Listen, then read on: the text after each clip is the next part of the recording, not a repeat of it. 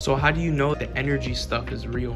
You gotta meditate. In all honesty, you don't know it's real. I know it's real. Oh, I've done research on other religions, like Yes, Buddhism but you need to and meditate. stuff. I didn't tell you to do research. I didn't tell you to go read what somebody else says. Now, if you want to know the story of creation, you need to look into the flower of life. It's if you wrong. want to know, it's something called the 42 laws of Ma'al. And most people say it's a delusion, but whole time it's reality. Your mind wouldn't just let your mind see things that's not true. I feel like there's no fine line between good or bad. Is rape wrong?